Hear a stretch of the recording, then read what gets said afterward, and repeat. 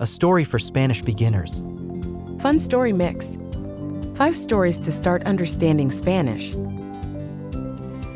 Don't forget to subscribe to enhance your Spanish language skills. Un nuevo amigo para Lemon. A new friend for Lemon.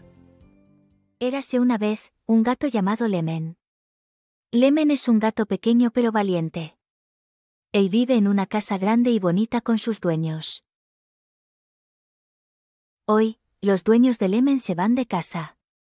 Lemon se queda solo en casa. Pero Lemon no tiene miedo. Él piensa que es una oportunidad para una aventura. Primero, Lemon va a la sala. Él salta de un sillón a otro sillón. También juega con los cojines. Después, Lemon va a la cocina. En la cocina, él se sube en la encimera. Toca las cucharas y las tazas. Luego, Lemon escucha el sonido del reloj en la pared. Luego, Lemon se va al jardín. En el jardín, él corre y juega con las mariposas. También mira a los pájaros. Los pájaros están cantando en los árboles. De repente, Lemon ve a otro gato. El otro gato es muy joven. Lemon decide hacer un nuevo amigo. Lemon camina hacia el gato joven. Él le extiende la pata para saludarlo. El gato joven también le extiende la pata a Lemon. Ahora, Lemon tiene un nuevo amigo. Lemon está muy feliz. Cuando los dueños de Lemon vuelven a casa, encuentran al joven gato. Deciden que el joven gato puede vivir con ellos. Lemon ya no está solo cuando sus dueños se varen de casa. Lemon siempre tiene a su nuevo amigo para jugar y compartir aventuras. Así termina la historia de las aventuras de Lemon y su nuevo amigo. Lemon es un gato valiente que ahora tiene un nuevo amigo. ¿Tienes una mascota? Si es así, ¿qué tipo de mascota tienes? Déjanos saber en los comentarios. Do you have a pet? If so, what kind of pet do you have? Let us know in the comments. Bien hecho. Now, some important words. Gato. Cat. Llamado. Called. Pequeño. Small. Valiente. Brave. Casa. House. Dueños. Owners. Aventura. Adventure. Sala. Living room. Cocina. Kitchen. Encimera. Countertop. Jardín. Garden. Mariposas. Butterflies. Pájaros. Birds. Amigo. Friend. Feliz. Happy. Now the story in English. Once upon a time, there was a cat named Lemon. Lemon is a small but brave cat. He lives in a large and beautiful house with his owners. Today, Lemon's owners leave the house. Lemon stays home alone. But Lemon is not afraid. He thinks this is an opportunity for an adventure. First, Lemon goes to the living room. He jumps from one couch to another. He also plays with the cushions.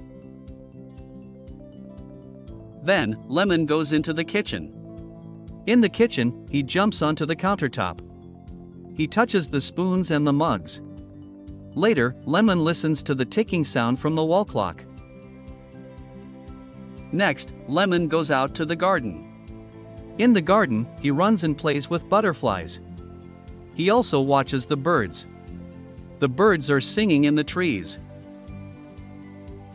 Suddenly, Lemon sees another cat. The other cat is very young. Lemon decides to make a new friend. Lemon walks towards the young cat. He extends his paw to greet him. The young cat also extends his paw to Lemon. Now, Lemon has a new friend. Lemon is very happy. When Lemon's owners come back home, they find the young cat. They decide that the young cat can live with them. Lemon is no longer alone when his owners leave the house. Lemon always has his new friend to play and share adventures with. That is the end of the story about the adventures of Lemon and his new friend. Lemon is a brave cat who now has a new friend. El tesoro del jardín de Alicia. Alicia's garden treasure. Una mañana en primavera, cuando el sol comienza a salir, Alicia se levanta temprano.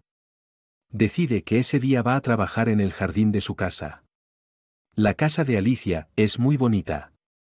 Es una casa antigua que le pertenece a la familia de Alicia desde hace mucho tiempo. Al salir al jardín, Alicia ve el cielo. Hoy el cielo es muy azul y hay muchos pájaros cantando. Antes de comenzar a trabajar, Alicia se pone un sombrero para proteger su cabeza del sol. También se pone guantes para proteger sus manos de la tierra. Alicia siempre ha querido tener su propio huerto en casa. Quiere plantar verduras en su jardín. Hoy ella decide que es el día perfecto para empezar. Con su pala, Alicia arregla la tierra. Ella planta zanahorias, calabacines, tomates y pepinos. Después de trabajar un rato, el sol ya está muy alto y radiante en el cielo. Alicia decide que es hora de tomar un descanso. Entra a su casa y prepara un poco de té. Sale a la terraza con su taza de té. Ahí, se sienta y descansa mientras mira su jardín y los pájaros. Cuando termina su descanso, Alicia vuelve al jardín. Ahora ella quiere trabajar con las flores. Mientras está junto a las flores, Alicia ve algo que brilla en la tierra. Con mucho cuidado, Alicia saca lo que encuentra. Es una cadena de plata. La cadena tiene un colgante en forma de corazón. Alicia abre el corazón y encuentra una foto. La foto es de su abuela cuando era joven y su bisabuela. Alicia está muy sorprendida y emocionada. Decide ir a ver a su abuela. Su abuela vive en una casa para personas mayores. Alicia coge la cadena y va a visitar a su abuela. Al llegar, le muestra la cadena a su abuela. Cuando la abuela de Alicia ve la cadena, empieza a llorar. Está muy feliz. Le dice a Alicia, perdí esta cadena hace muchos años. Entonces, se ríen y se dan un abrazo. Ese día, Alicia vuelve a su casa muy contenta. Está feliz no solo porque trabajó en el jardín, sino porque también encontró un tesoro. Fue un día lleno de sorpresas y emociones. Es un día que Alicia y su abuela recordarán para siempre. ¿Qué es lo que más te gusta hacer en un hermoso día de primavera? ¿También te gusta trabajar en el jardín? Déjalo saber en los comentarios. What do you love to do most on a beautiful spring day? Do you also enjoy working in the garden? Let us know in the comments. Bien hecho. Now, some important words. Mañana. Morning, Jardín. garden, Sol. sun, Cielo. sky, Pájaros. birds, Sombrero. hat, Guantes. gloves, Casa. house, Trabajar. to work, Sorpresa. surprise, Abuela. grandmother, Foto. Photo. Llorar. To cry. Tesoro. Treasure. Contenta. Happy. Now the story in English. One spring morning as the sun begins to rise, Alicia wakes up early. She decides that day she's going to work in her house's garden. Alicia's house is very beautiful. It's an old house that has belonged to Alicia's family for a long time. Upon going out into the garden, Alicia sees the sky. Today the sky is very blue and there are many birds singing. Before starting to work, Alicia puts on a hat to protect her head from the sun. She also puts on gloves to protect her hands from the dirt. Alicia has always wanted to have her own vegetable garden at home. She wants to plant vegetables in her garden. Today, she decides that it's the perfect day to start. With her shovel, Alicia prepares the soil. She plants carrots, zucchinis, tomatoes, and cucumbers. After working for a while, the sun is already very high and radiant in the sky. Alicia decides that it's time to take a break. She goes into her house and makes some tea. Then she goes out to the terrace with her cup of tea. There, she sits and rests while looking at her garden and the birds. When her break is over, Alicia goes back to the garden. Now she wants to work with the flowers. While she's near the flowers, Alicia sees something that sparkles in the dirt. With great care, Alicia takes out what she found. It's a silver necklace. The necklace has a pendant in the shape of a heart. Alicia opens the heart and finds a photo. The photo is of her grandmother when she was young and her great-grandmother. Alicia is very surprised and moved. She decides to go see her grandmother. Her grandmother lives in a house for elderly people. Alicia grabs the necklace and goes to visit her grandmother. Upon arriving, she shows the necklace to her grandmother. When Alicia's grandmother sees the necklace, she begins to cry. She is very happy. She tells Alicia, "I lost this necklace many years ago." Then they laugh and hug each other. That day, Alicia returns home very happy. She's happy not only because she worked in the garden, but also because she found a treasure. It was a day full of surprises and emotions. It's a day that Alicia and her grandmother will remember forever. Una cena en el Restaurante Paco. Hoy es lunes y Juan está en la ciudad de Madrid. Está de visita y quiere probar la famosa comida española. En la noche, Juan va a un famoso restaurante que se llama el Restaurante Paco. Al entrar, Juan ve al camarero y le dice: «Hola. Quiero una mesa para uno, por favor». El camarero sonríe y le muestra una mesa. «Gracias», dice Juan y se sienta en la mesa. Juan mira el menú. Hay muchas comidas y bebidas diferentes. Finalmente, Juan decide. Llama al camarero y dice: «Quiero una paella y una copa de vino tinto, por favor». El camarero anota el pedido de Juan y dice: «Muy bien. Su paella y su vino tinto llegarán pronto». Mientras espera su comida, Juan mira a su alrededor. El restaurante está lleno de gente y todos parecen disfrutar de su comida.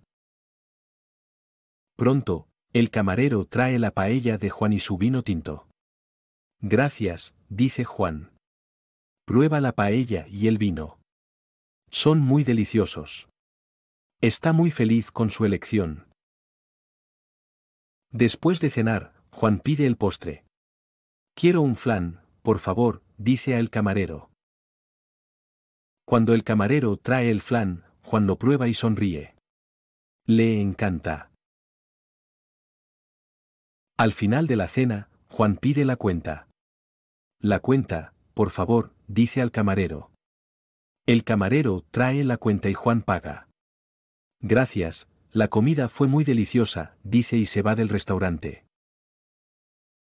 Ese fue el primer día de Juan en Madrid y está muy satisfecho. Ha aprendido a pedir comida y bebida en un restaurito. Está listo para el próximo día de su viaje. ¿Cuál es tu plato favorito? Déjanos saber en los comentarios. What's your favorite dish? Let us know in the comments. Now some important words. Lunes. Monday. Ciudad. City. Comida. Food. Restaurante. Restaurant. Camarero. Waiter. Mesa. Table. Menú. Menu. Bebidas. Drinks. Vino tinto. Red wine. Pedido. Order. Gente. People. Postre. Dessert. Cuenta. Bill.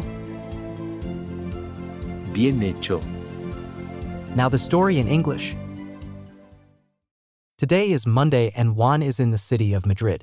He is visiting and wants to try the famous Spanish food. In the evening, Juan goes to a famous restaurant called El Restaurante Paco. Upon entering, Juan sees the waiter and says, "Hello. I would like a table for one, please." The waiter smiles and shows him a table. "Thank you," says Juan, and he sits at the table. Juan looks at the menu. There are many different foods and drinks. Finally, Juan decides. He calls the waiter over and says, "I would like paella and a glass of red wine, please." The waiter writes down Juan's order and says, "Very well. Your paella and red wine will arrive soon." While waiting for his food, Juan looks around. The restaurant is full of people and everyone seems to be enjoying their food. Soon, the waiter brings Juan's paella and his red wine. "Thank you," says Juan. He tries the paella and the wine. They are very delicious. He is very happy with his choice. After dinner, Juan orders dessert. "I would like flan, please," he tells the waiter. When the waiter brings the flan, Juan tries it and smiles. He loves it. At the end of the dinner, Juan asks for the bill. "The bill, please," he says to the waiter.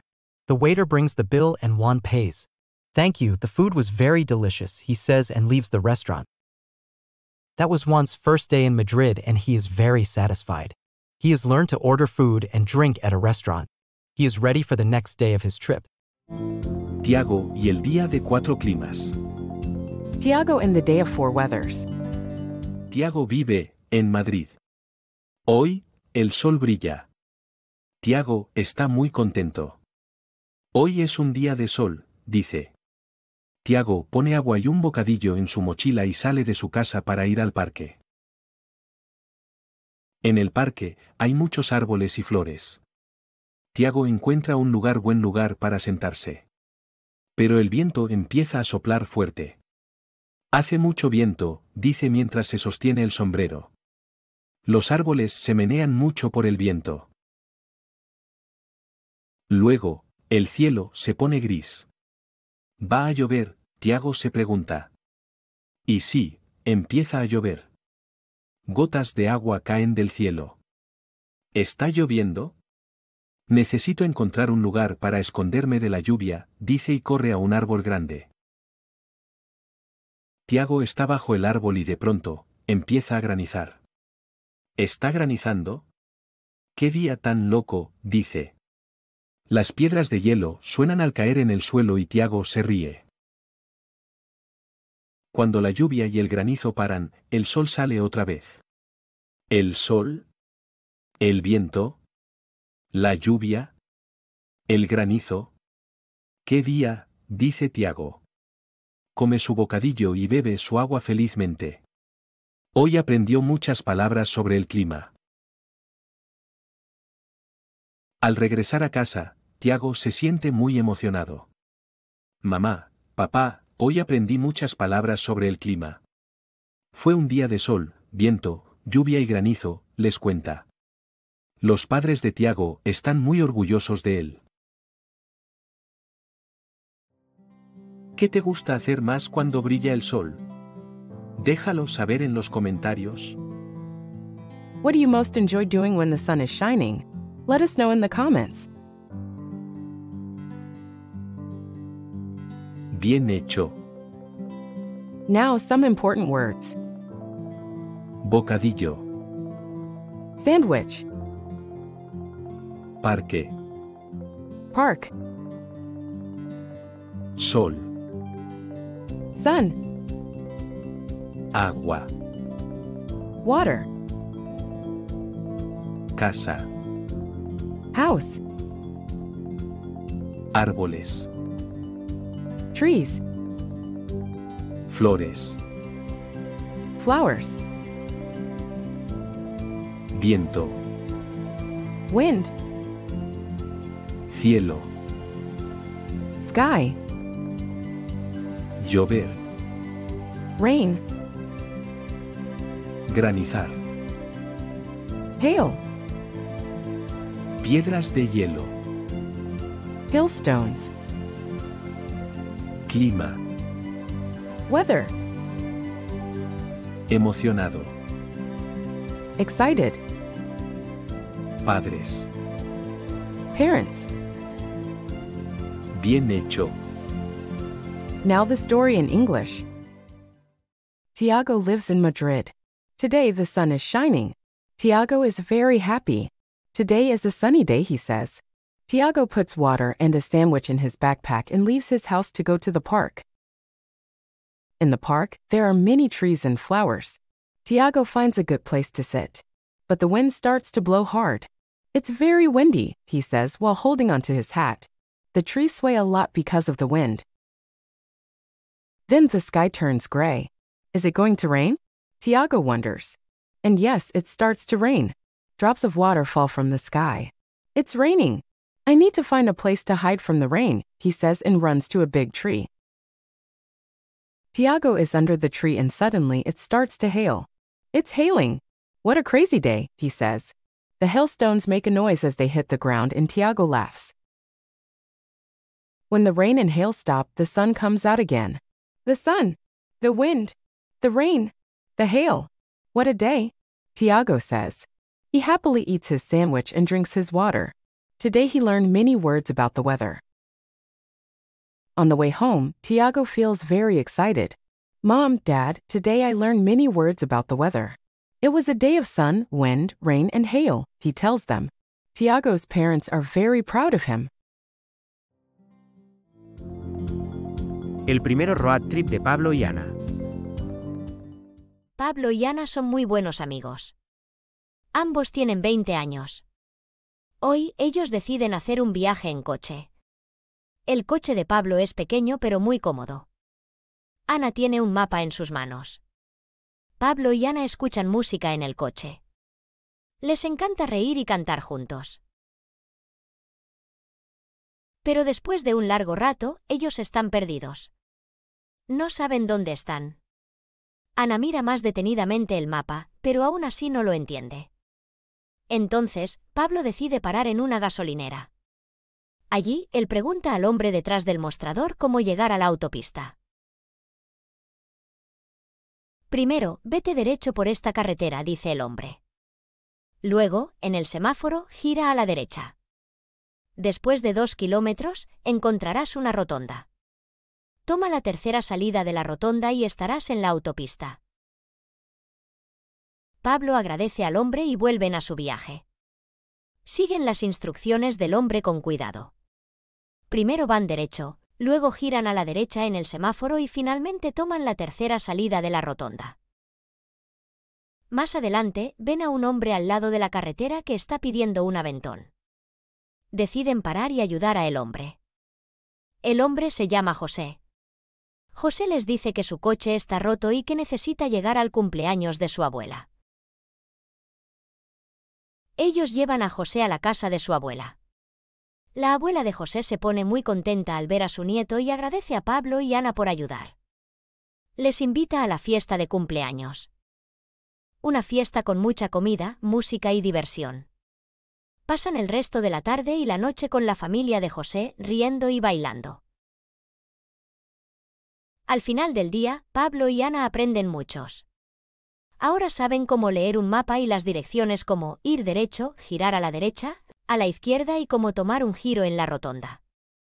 El viaje no resultó ser como lo esperaban, pero al final fue una hermosa aventura llena de aprendizajes.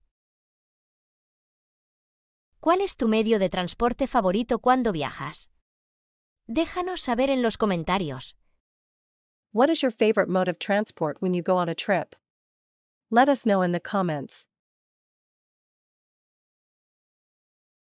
Bien hecho. Stay tuned as we are about to dive into the keywords from the story. You won't want to miss this. Amigos. Friends. Viaje. Trip. Coche. Car. Mapa. Map. Música. Music. Perdidos. Lost. Gasolinera. Gas station. Autopista. Highway. Carretera. Road. Semáforo. Traffic light. Rotonda. Roundabout. Cumpleaños. Birthday. Comida. Food. Direcciones. Directions. Aventura. Adventure. Now the story in English. Pablo and Ana are very good friends. They are both 20 years old. Today, they decide to go on a road trip. Pablo's car is small, but comfortable. Ana has a map in her hands. Pablo and Ana listen to music in the car. They love to laugh and sing together. But after a while, they are lost. They don't know where they are. Ana looks carefully at the map, but she still doesn't understand it. Then, Pablo decides to stop at a gas station. There, he asks the man behind the counter how to get to the highway. First, go straight down this road, the man says. Then, at the traffic light, turn right. After 2 kilometers, you'll find a roundabout. Take the third exit from the roundabout and you will be on the highway. Pablo thanks the man and they continue their journey. They follow the man's instructions carefully. First they go straight, then they turn right at the traffic light and finally take the third exit of the roundabout. Further ahead, they see a man on the side of the road hitchhiking. They decide to stop and help the man. The man's name is Jose. Jose tells them his car is broken and he needs to get to his grandmother's birthday. They take Jose to his grandmother's house. Jose's grandmother is very happy to see them and thanks Pablo and Ana for their help. She invites them to the birthday party. The party has a lot of food, music, and fun. They spend the rest of the afternoon and the evening with Jose's family, laughing and dancing. At the end of the day, Pablo and Ana learn a lot. They now know how to read a map and directions like, go straight, turn right, turn left, and how to take an exit on a roundabout.